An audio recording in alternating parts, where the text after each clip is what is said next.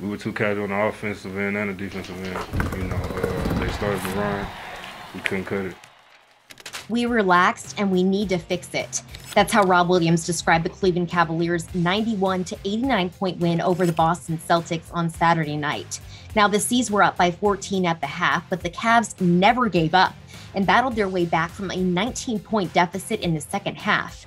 And on the final possession, Dennis Schroeder had an opportunity to tie the game, but missed the shot, and the Cavs went on to grab the win. Post-game, Dennis Schroeder explained what happened on the last play and how the offense got too stagnant down the stretch.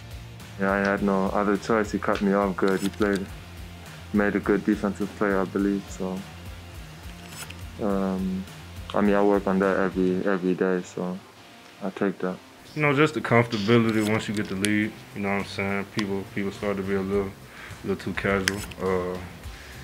We were too casual on the offensive end and the defensive end. They started to run. We couldn't cut it. Stagnant on offense in the fourth quarter. 8 second chance points, rebounds, especially at the end of the game there. I think they got 2 or 3 in a row where we had done a great job against one of the top offensive rebounding teams for the 3 quarters and couldn't come up with the possession late when we had it tied or had a slight lead. Schroeder also said post-game that it's the NBA, so it happens, and they can't win every single game, and they have to keep moving. And with the Celtics facing the Cavs again on Monday night, he said that it's an opportunity to just leave everything out on the floor and win that matchup.